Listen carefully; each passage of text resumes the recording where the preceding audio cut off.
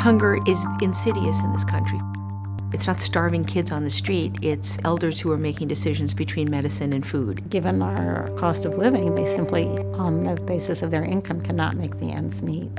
The most prevalent killers in this population are type 2 diabetes and heart disease, because when you can get food, it tends to be high-fat, high-calorie food with very low nutrient density. And if the doctors are asking them to eat healthier and they don't have the money to purchase the proper type of food, then the doctor is just giving them a prescription that's not going to get filled.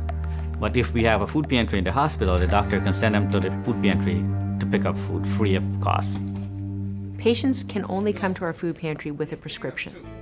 We have a form in our electronic medical record called Food Pantry, and all we have to do is click on that form and put the patient's name and the reason why we are prescribing the food pantry. Based on what's on the referral and the number of people in their household, we put cards together for the family so they can see what they're getting. Jessica, you want to help? We're currently serving an average of 7,000 per month.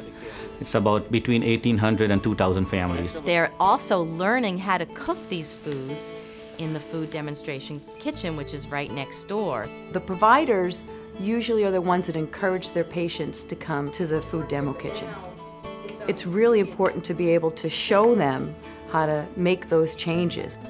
I didn't know how to really cook my foods a healthy way until I came here.